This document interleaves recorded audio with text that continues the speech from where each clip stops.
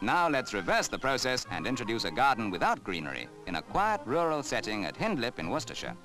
Few plants, shrubs or flowers grow here. Instead, seashells flourish. 78-year-old Sidney Dowdeswell started this shell garden in 1921 as a hobby. Over the past 40 years, he's added and added to it. The result is an unusual work of art which attracts visitors from all over the world.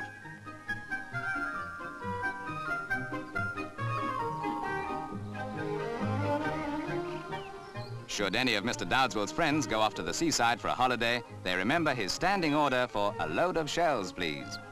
Beauties like these can be picked up for nothing on the shore. Just a bit of imagination, a lot of work, and there you are. This unusual landscape gardener gets most of his materials in a similar way. Broken rejects from the nearby porcelain works provide a permanent supply, and Mr. Dowdeswell says he's not above looking for old bottles and crockery in dustbins.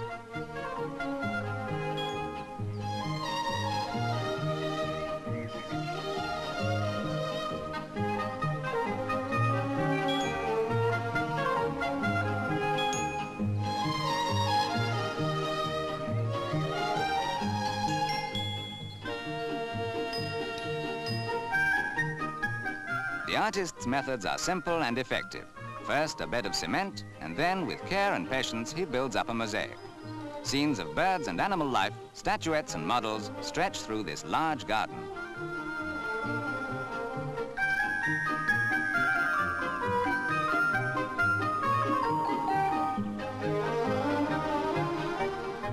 Sidney Dowdeswell considers himself a lucky man because he's got a hobby which has lasted for 40 years, a hobby which costs so little and gives such lasting pleasure.